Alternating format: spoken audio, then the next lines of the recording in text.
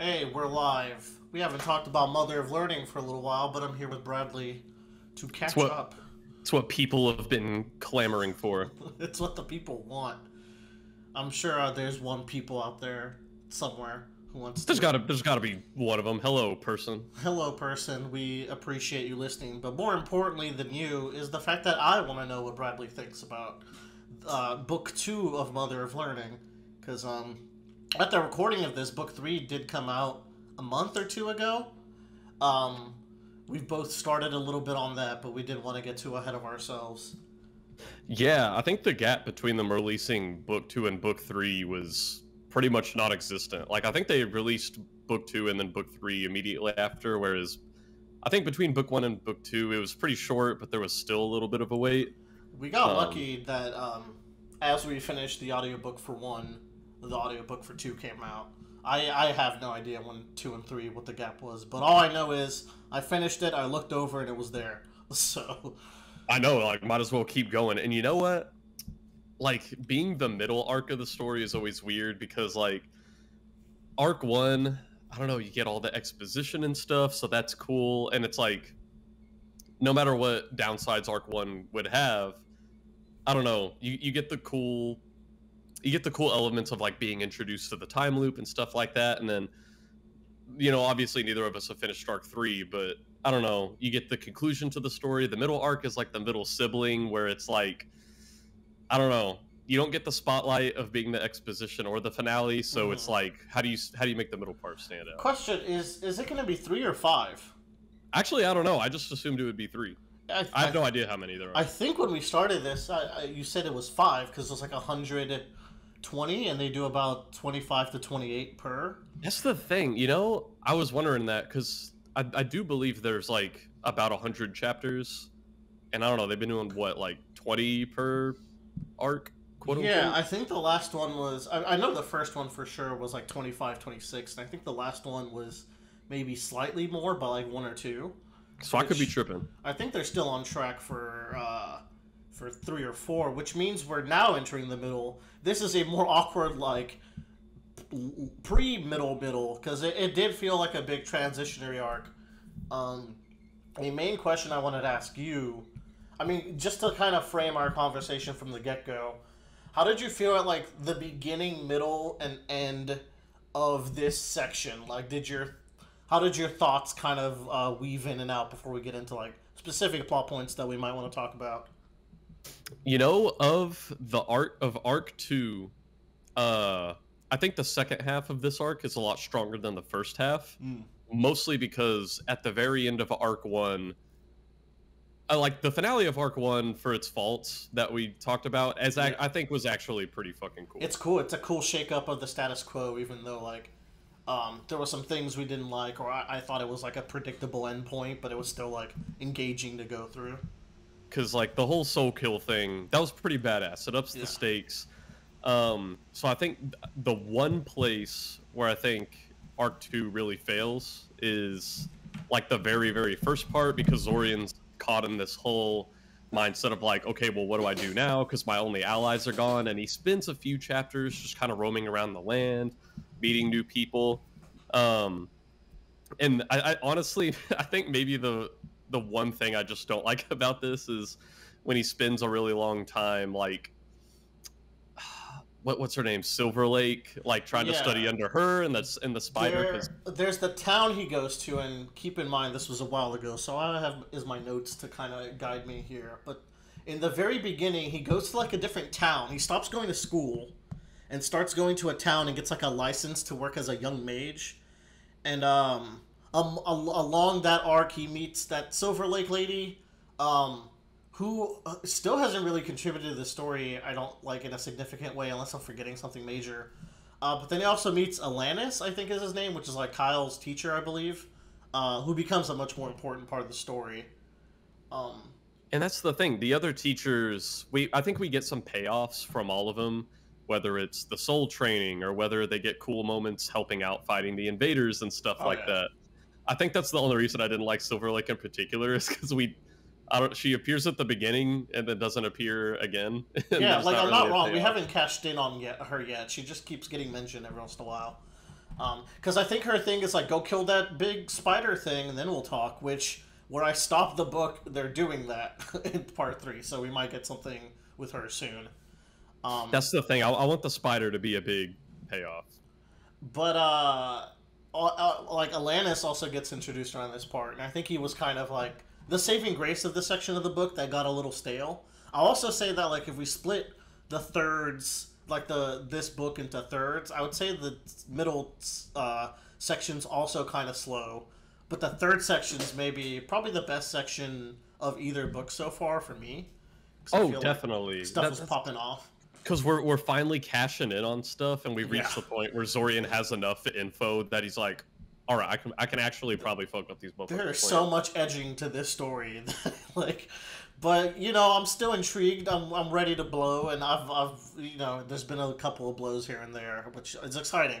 But Alanis in particular, I think was interesting because I thought the way he was introduced pretty early was kind of memorable, where I think a bunch of random mages pop up and attack them, and Alanis is very, like, kill happy in that scene, I think, and Zorian is kind of apprehensive about it, even though he says he's not.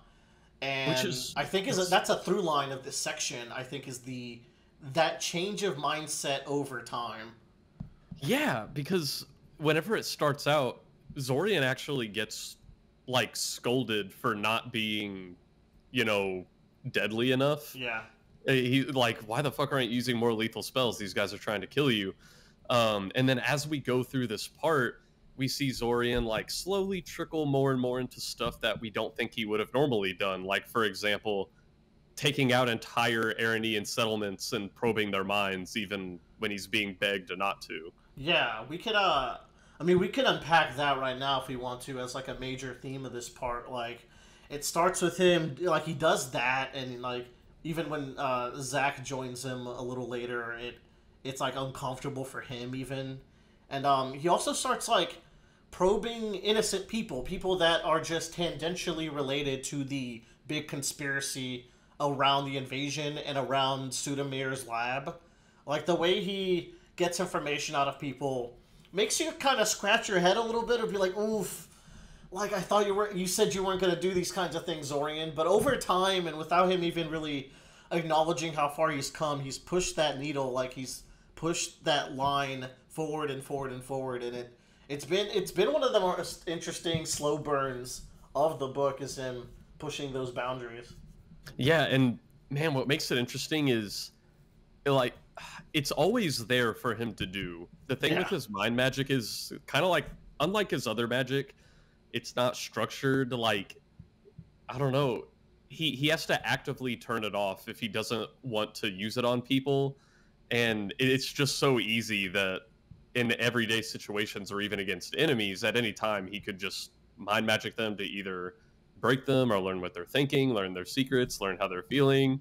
And so against like people he actually likes, he has to be like, okay, I'm just gonna make sure I'm just doing surface level empathy right now. Yeah, and yeah, it's just interesting to see how that mind magic has grown as well. Like it's so effortless for him to do now, where I actually forget when this book ends how much he interacts with Zack. It's not that much, right? Because I think I'm getting some of that mixed with book 3 stuff. Because as I recall, Zack shows up and then they talk in the tunnels, and then it's not that long until they go visit the snake, right? Or am I wrong? I believe book 2 ends with them finding like the control center, which they got from the snake. I think that includes them doing the Arania subquest.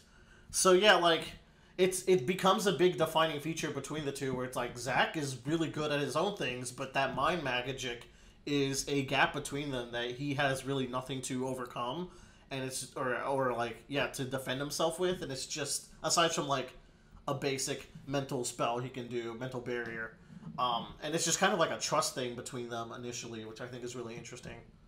Man, and we got to talk about Zack and Zorian and trust and stuff, because I think we're both in agreement that Zack makes the story a million times better. Zack was the missing ingredient. The story was enjoyable, but I kept thinking, it's like, we haven't gone anywhere necessarily. We're still like very much learning and training and evolving. But Zack was that missing spice where it's like, oh, now we have a true equal for Zorian to bounce it, like against, and that equal is personality completely like diametric to Zorian. It's perfect. Yeah, the way I described him is that he is like the perfect shonen boy counterpart to Zorian. Yeah, who's like Zorian's kind of like the rival character, but he's a protagonist. Like his personality wise, I mean. What's really interesting is that for as many times as Zack has looked at something Zorian can do and gone like, oh my god, my loops would have gone so much easier if I could do that. Yeah. I think there's also about as many moments where Zorian's like, you're telling me this whole time this would have been this easy if I just had Zack tag along with me? So many, why didn't I think of that? Like, it comes from Zorian. It's good how they balance each other out like that. And also, what you were saying about the personality stuff is so great because when they learned about the true nature of the time loop, like Zorian is just racking his brain and he's like, this sucks if I tell Zack how the time loop really works. Like, he's not going to trust me anymore. We might be at each other's throats. And Zorian does not give someone trust until it is beyond a reasonable doubt that they cannot, like, stab him in the back. And you know, like, them highlighting that appeases my complaints in the first section about, like, man, I just want him to tell Zack already. They're dragging this out so long. But I think it smoothed out as, like, we get to see what actually happens after he does. Yeah. It shows how different they are because Zorian's warning him all this stuff like, if I tell you how the time loop works, we're not going to trust each other, blah, blah, blah. And then he finally tells Zack, and Zack's like, oh, well, then we just won't leave until we find a way to get both of us out. Like, it's that easy. And I think even Zorian pauses after he says that, and he's like, damn, Zack's kind of inspiring sometimes. Yeah, oh man, like, I think Zack's my favorite character. When you say it like that, like, Zack is also my favorite character. I think he adds so much to the story, and like, that's why part 3 has been like actually pretty juicy so far. Yeah, Zorian's just like, how the fuck could you be so trusting? But I think the longer he travels with Zack, the more he sees how beneficial it is to not treat everyone like they're out to get you.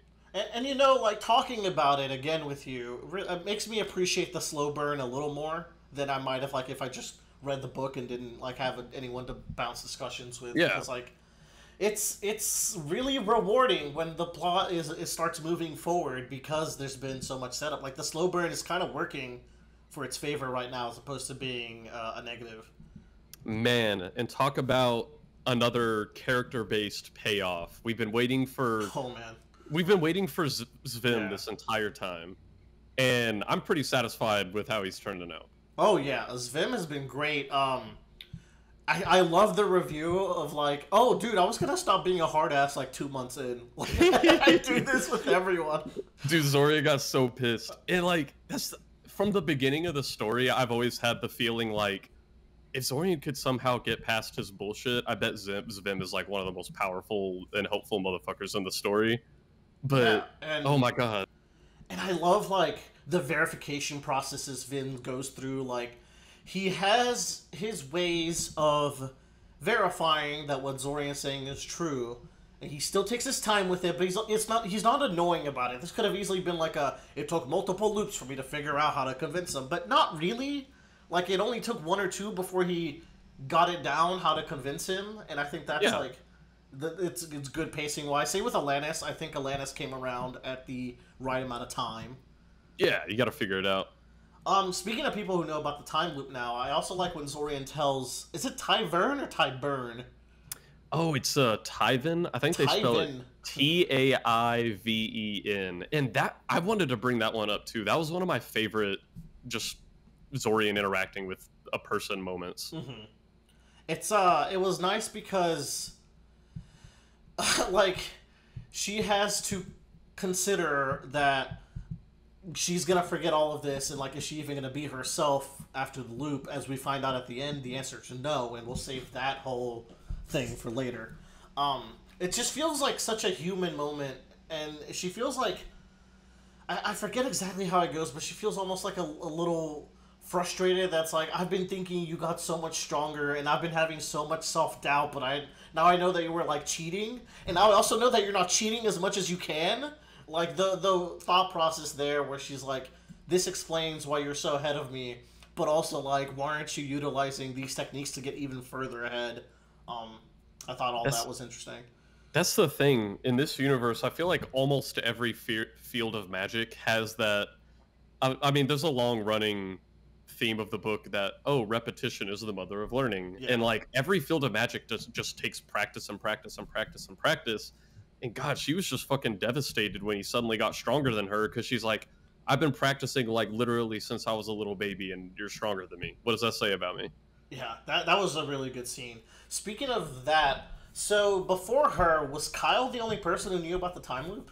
And the RNA, of course. I think so, right? That might have been it. We have a lot more of him bringing people into the fray this time Good, around. right? Like, like because it's such a slow burn and Zorian's such a head up his ass kind of guy.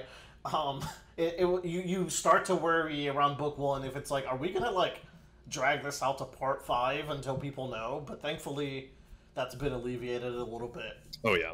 How do you feel about him and other classmates in this section? Because I think we also made some progress in sort of those plot lines. Other classmates in general, I just find it really interesting, and this goes back to Tyven, but also Zorian in general. I think he's now more aware of how he's changed during the time loop, because I don't know if he was as aware of his personality changes in Arc 1. Yeah. But even Tyven, whenever he's consoling her about, his new combat abilities, she's like, why are you being so nice? And he's like, why the fuck would I not be nice? And she's like, you're just not acting like yourself. He doesn't even understand his progress, which has become interesting over time, because now that he's making real progress, it's even more interesting when he realizes he made that progress.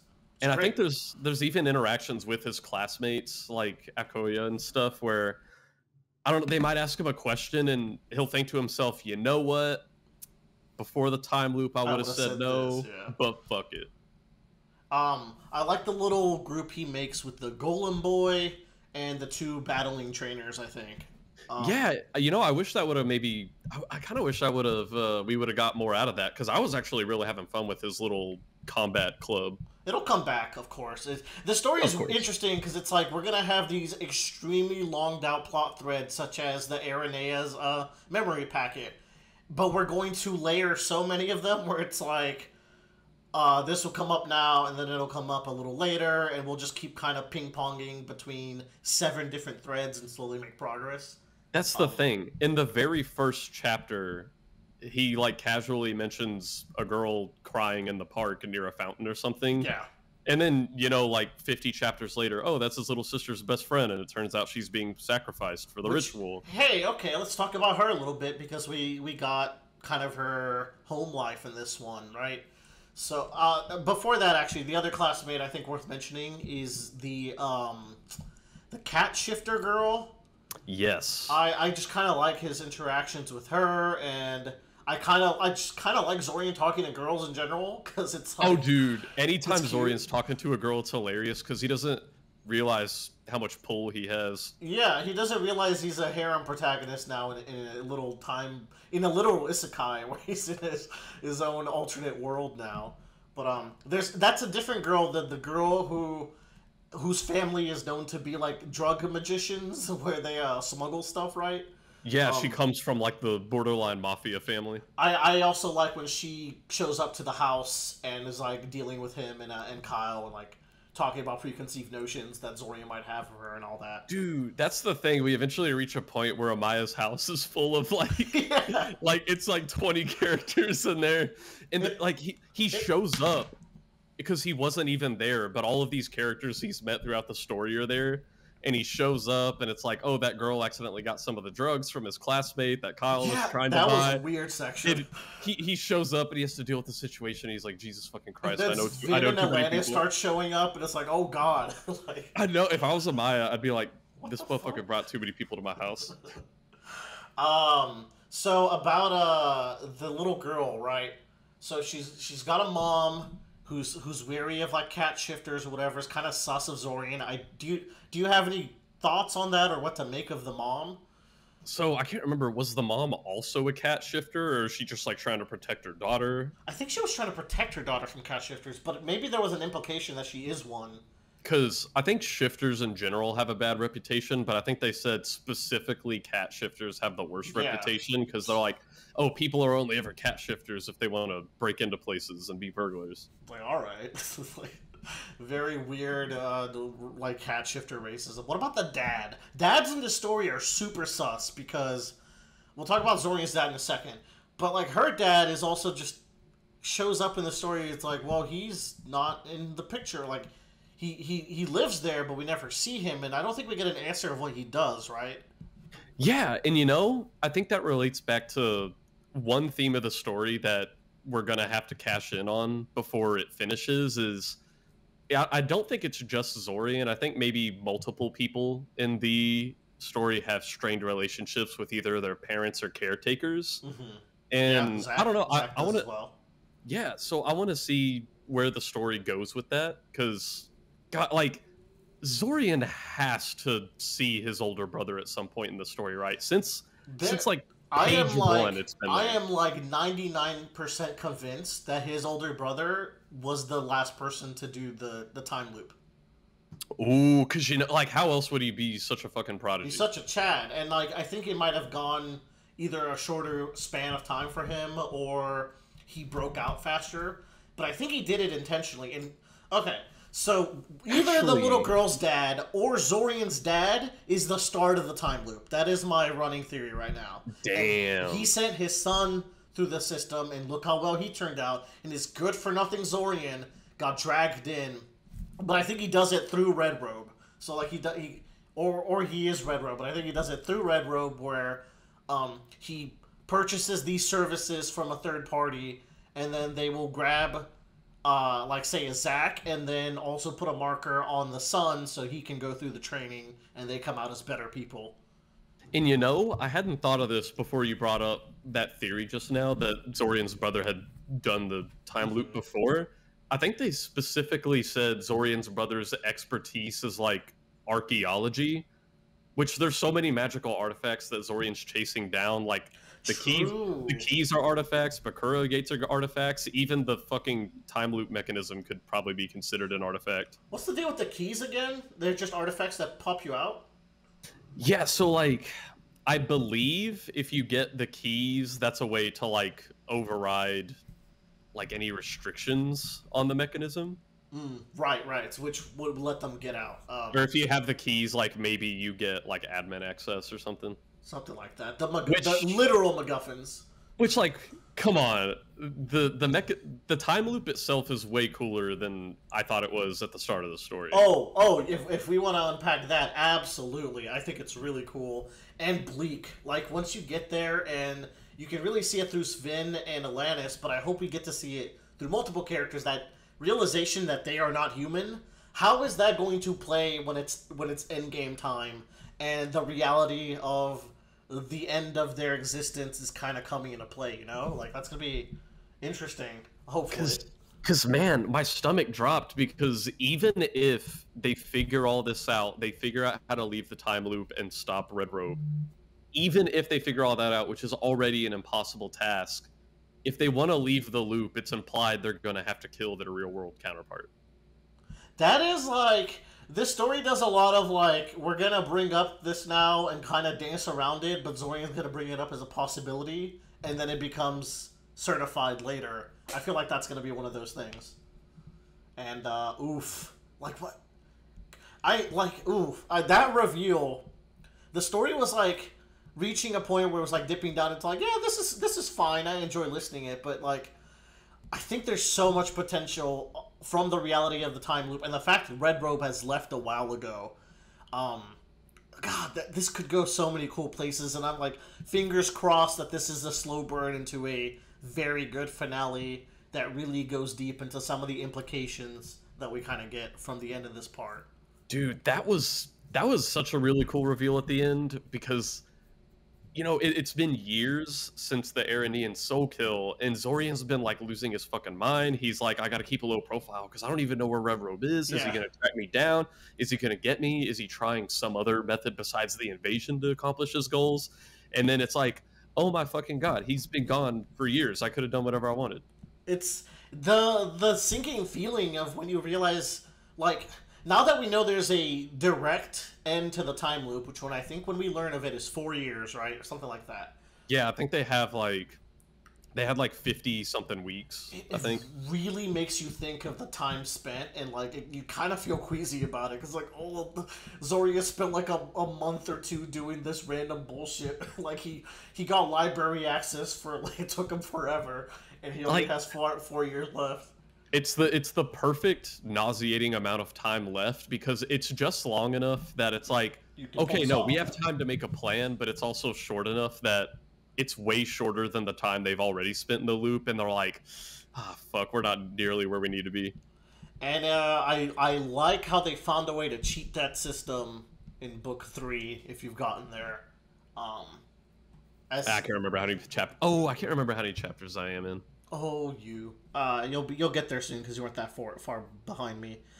So we talked about Zorian's dad, Zorian's training methods. Let's talk about Zorian and Kiriel.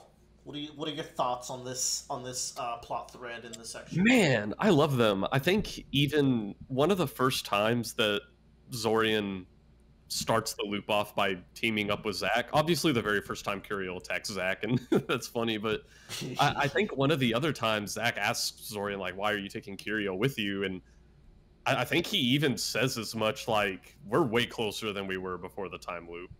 Yeah, he's keen to it. I love him poring over her drawings. I love him taking interest in that hobby of hers. He's just so Yeah. much sweeter to her now. He's actually started drawing now. I think at this point, just occasionally, because he's like, man, I love reading, but there's only so many books in the world, man. And he ends up starting to draw, and he's like, okay, this is relaxing. It's great. Man. So I want like what were some of the negatives for this part aside from maybe stuff that you've mentioned? I could start with like some repetitiveness where there are stretches of like 2 or 3 chapters where we're kind of doing the less interesting training stuff, and of course it's a slow burn setup for him learning a skill or hanging out with a character more. But there are times where it's like we haven't made much progress, and it did weigh on me a couple portions of this arc. Yeah, one thing I like about how the story is usually structured, and I think they kind of did this in Arc 1 and Arc 2 to varying degrees, is there's a pattern of like, okay, this is going to be an important loop. We're going to Yeah. spend 2 or 3 chapters on this loop, and then after that one, the next chapter could span like 10 loops all at once of Zorian just trying stuff and training. So I really like that. However, a lot of this book, aside from the Silver Lake stuff at the very beginning we talked about, so much of this book is visiting different Aranian webs and settlements, and Yeah.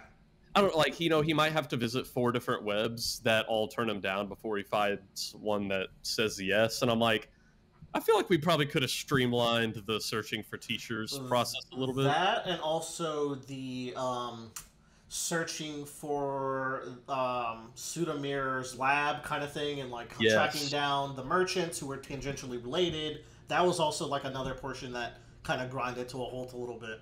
Yeah, because you know what? I think he tries to infiltrate Sudamir's mansion about 3 times, and while he does eventually get to a point that he can quote unquote defeat Sudamir, I don't feel like we really get the big payoff. Like, he doesn't feel like permanently defeated or anything. Obviously, he can't be because of the time loop. But Yeah, it's a weird for as- aspect of the story. for as Until he many soul times kills as- a motherfucker.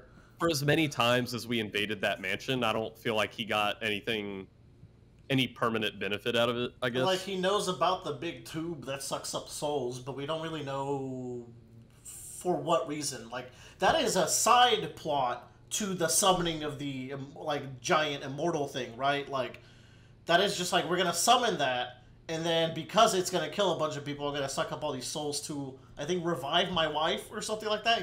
Here's my other main complaint. There was portions where there was just so much exposition. It kind of happens when he talks to his cat shifter classmate. It happens when he talks to his drug dealer classmate.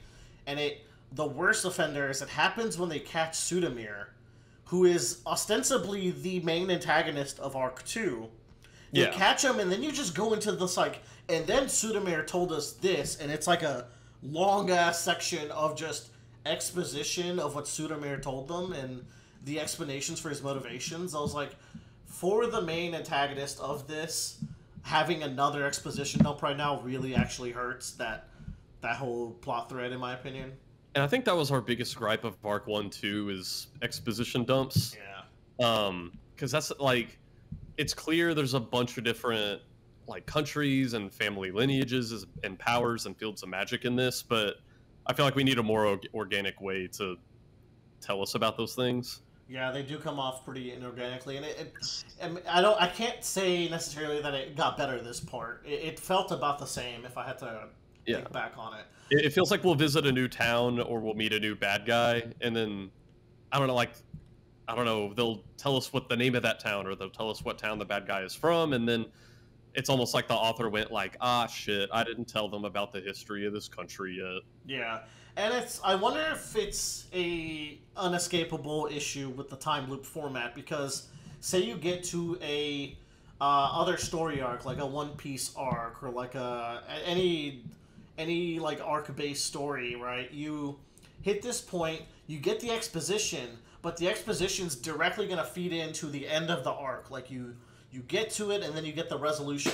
But because the story is like, you get to the exposition, then I'm going to do actually 10 different things until we cap off on that exposition. It makes it so it's like hard to care at the moment when you know that Zorian's going to do dozens of little side tasks until he addresses what he just learned. That's the thing. If I get exposition, I want it to be used later, and I want that later to be relatively soon. Yeah, it's just like it might be a side effect of having that much jumping around on the side quests. He's like playing a video game where he's just doing each side quest a little bit by little bit and just consistently jumping around with some grinding here and there. Oh yeah. But that exposition was my main gripe. What else we got? Because I think I have less gripes than I did with Arc 1. The gripes are mostly the same, which is like expedition dumps and some pacing. But other than that, I feel like this is stronger. And I feel like we both feel like Arc 3 is the strongest so far of what we've read of it. Easily. For me, it's like Arc 2 had me the most annoyed at points, where it's like, it's hard to pay attention to those exposition dumps, and then you like lose track a little bit in your audiobooking, so you may miss a detail here and there, and then you're just like, I want to get to the next thing, so I'm tuning out a little bit. And hey, that's my bad. But also, like, it's just not engaging at the moment. So those moments hit a little harder for me, but the ending makes this arc overall better. I think it culminated in something really cool. That's the thing. I feel like we had a very satisfying conclusion to this arc, because the last arc had the really cool moments of, like, Zack and Zorian get to fight the invasion, even if Zack doesn't know Zorian's a time looper yet. They get to fight the invasion. He gets to stand off with Red Robe. There's the super hype, super depressing soul kill stuff. But there was also stuff we didn't like about that finale, which, like, they spent half the chapter talking about primordials, which we didn't even see. Yeah, true. Stuff like that. So this finale was awesome, because it's like they had their triumphant moments, and then Zack and Zorian actually finally get together, and then also we learned about the nature of the time loop. So that was a badass finale. Yes. We haven't talked about Zorian and Kyle a little bit. There's one little moment I did want to highlight that really shows how far Zorian's come, and it's the moment, or the implications of telling someone about the time loop. It's when, like, Kyle asks him to not tell him about Sudamir next time. Yeah. Because he finds out about, like, Sudamir's killing children every loop, and you don't know how to stop him, and I keep coming to you, and you get to stress about it for a month. So he's like, ignorance is bliss here, and I do like how Zorian considers it, and it's like a silent consideration where he's like, I guess I see where this guy's coming from. It is hard for me to put this burden on someone who doesn't get to like retain that information to next loops and do something about it. Ultimately, he has to kind of suffer with being useless every loop as a result. Yeah, if he gets that knowledge, he's like, oh, well, can't do anything. I'll just be sad about it. Burden of knowledge. And man, you want to know what about with, people learning they're in loops? This was really cool. About halfway through the arc, Zorian has his talk with Tyvan where, he tells her that she's in the loop, and I think she also immediately is like, okay, so what's the fucking deal? Am I dying every single Yeah. time? Like, what's going on? And Zorian explores a few different possibilities. Like, I don't know if you're like dying, or if it's just rolling you back. Because even he didn't know the nature of the time loop at that point. But I think he tried to dissuade her fears. Like, if you're not dead at the end of the loop already, it probably doesn't kill you. It might just roll the world back. But then, we find out at the end of this part when we learn the nature of the time loop, it's like, yeah, everybody in the time loop is pretty real. They get created and they're like a real person that's separate from their real life person. And it feels like, yeah, maybe everyone does kind of die at the end of each loop. They kind of play it both ways, where it's like, yeah, you're a copy of someone's soul. And I think the implication is like, the soul piece will return to the normal person once the loop is over. I might have misunderstood that. I think that's what it is. Like, if you're outside of the time loop, you're in real life, and you use that, I think it takes your soul into the time loop. I think for everybody else, it doesn't necessarily take their soul in. It just looks at their soul to make a replica. Right. So yeah, this is. I mean, there's the whole discussion they have where it's like, well, the time loop makes it such that it would be breaking the rule to influence, or for a non-marked person to get too much information about the time loop and deviate into its own person.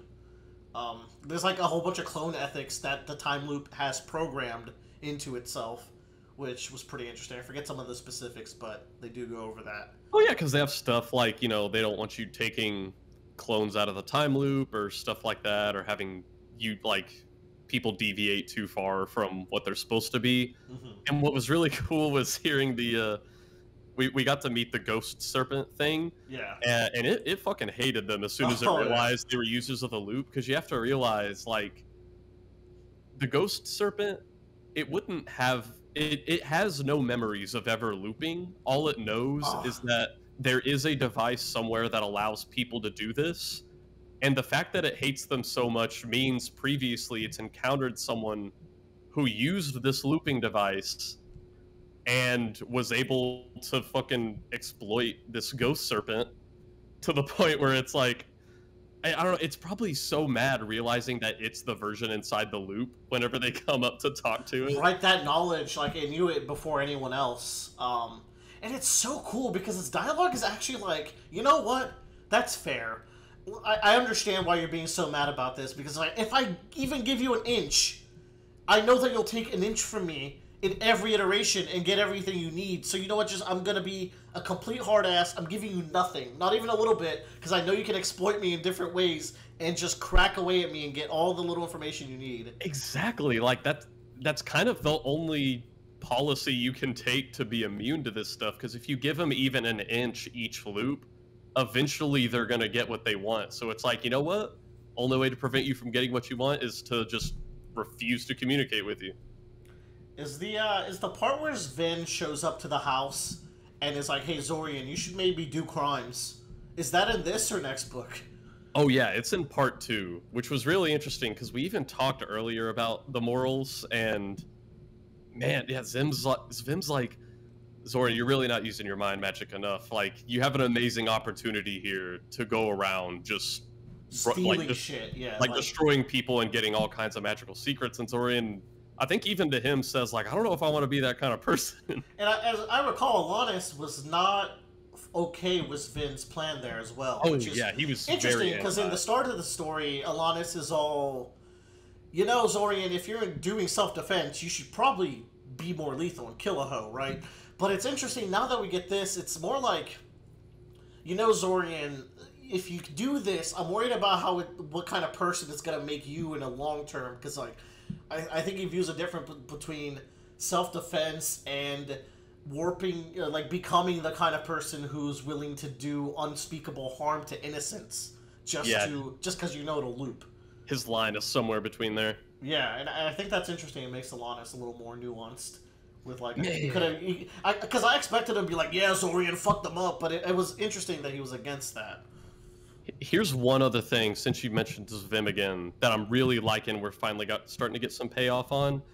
near the beginning of the story, they talk about structured magic and unstructured magic and the benefits of each. And here's the thing: almost everybody uses structured magic all the time because it's like, oh, you know, it's easier to learn, it's easier to execute, stuff like that. And I remember them saying the thing with unstructured magic is it doesn't necessarily have the same limitations. It was either Zorian or Zvim himself who said, theoretically, there's no limit to what you can do with unstructured magic. People just don't use it because it's that fucking hard. Yeah, but then, like, you don't have that limitation realistically. That's the thing. You just you have to practice so much to get good with it that people don't do it. But that's what Zorian's been doing, and there's so many cool moments. Like, for example, when Zorian is first trying to convince Zvim of the time loop, and he's showing off his mind magic abilities.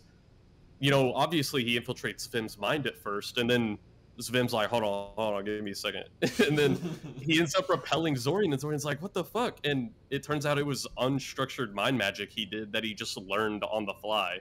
That's so badass. I also like when he makes it so Zorian can't even perceive his office. That was badass. Yeah, Zvim is great. And I don't know, I think we're getting other moments where unstructured magic is paying off, even if it's little moments, because it's extremely early in Arc 3, so I wouldn't consider it a spoiler, but Zorian gets knocked over, and he doesn't have time to even cast a spell, so he's like, I just unstructured magic my hand to the wall so I wouldn't fall. Sure. And I'm like, I don't know, I want to see more of that.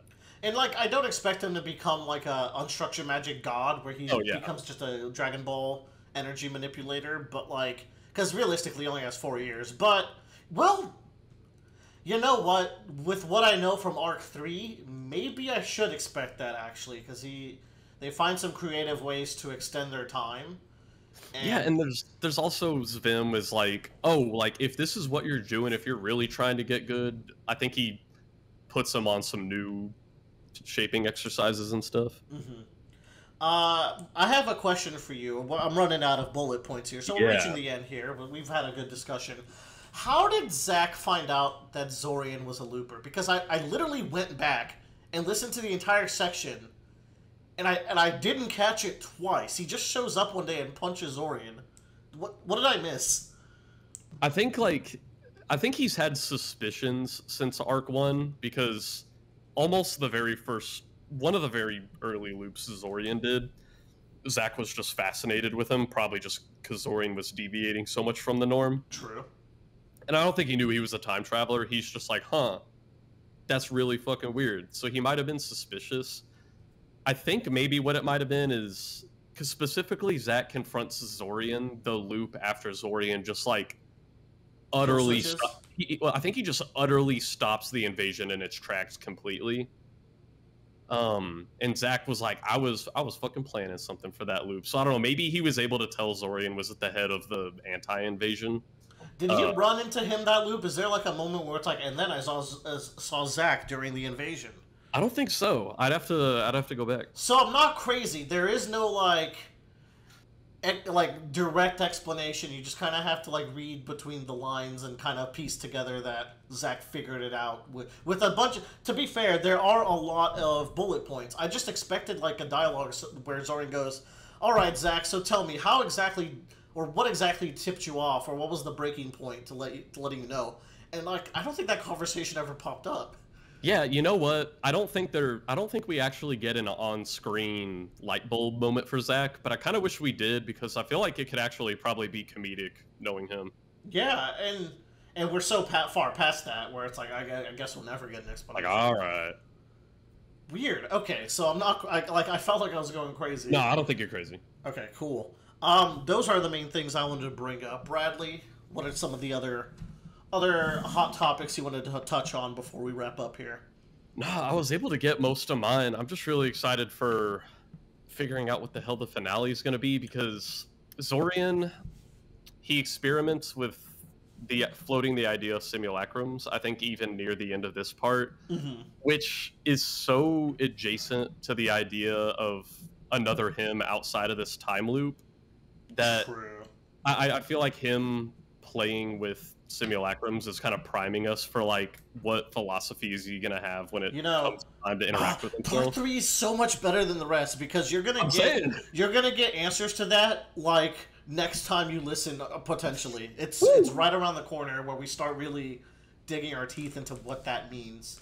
So that's what part 3 needs. Is like part 3 needs to be like, I want the philosophical dilemmas. I want the payoffs. I want the big fights. That's what I want. I'm with you, right? If this is a 4-part story, I want part 3 to be exactly that. I want it to be the most thematically rich, as we like know reality now, and we get to see Zorian deviating. I want part 4 to be the hard deviation, where Zorian and Zack have to make the hard decisions. You know, because at this point, I can't. There's been a lot of different settings and towns in this story, and I feel like it's hard to believe that there's going to be a lot more new settings we go to. Like maybe one. The only other place I really see us going is the faraway country that Zorian's brother is in, if he finds a way to teleport there or something. But yeah, like we have to have a payoff to Dad and Bro. Like that's a given, and I don't know exactly how. But at this point, I feel like we have our settings, we have our characters, we have most of our abilities. I want to see some counterpoint. We've introduced a MacGuffin quest. I feel like part 4 could be that adventure to get the MacGuffins. Actually, you know what? I kind of had that exact same thought where I was like, oh, we need these keys. It's like we got to find the Horcruxes in Harry Potter. Yeah, I feel like we will be visiting a couple places, but hopefully, honestly, it's not as fleshed out. I kind of want us to focus it on the characters and the action when we get to that point, as opposed to the setting. Because it's not the strength of the book, I don't think.